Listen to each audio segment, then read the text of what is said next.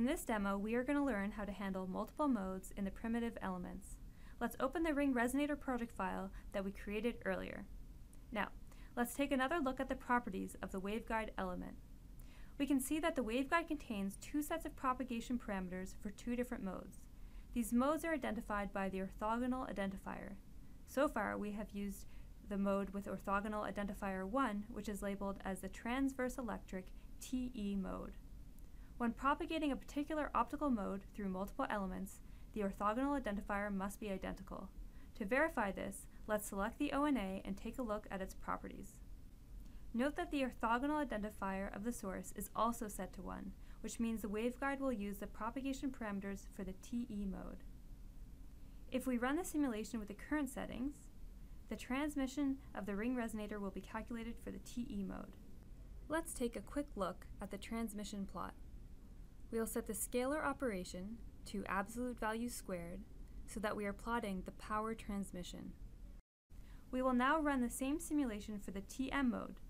To do this, first switch back to the design mode. And now we'll set the orthogonal identifier of the ONA to 2. You can also change the label to Y if you want. Next, we will set the waveguide properties of the TM mode. Let's select waveguide 1 and set the effective index for mode 2 to 2.3 and the group index to 3.2. We'll select waveguide 2 and do the same. Finally, we will set the coupling coefficient for the TM mode in the waveguide couplers.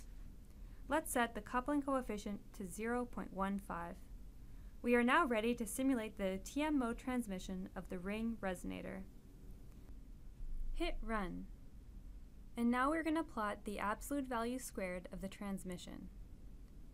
Note that the transmission signals already have the mode information available in the attribute column of the visualizer. This information is provided by the element connected to the ONA input. In this case, it's the waveguide coupler, which has the mode labels TE and TM for mode identifiers 1 and 2 respectively.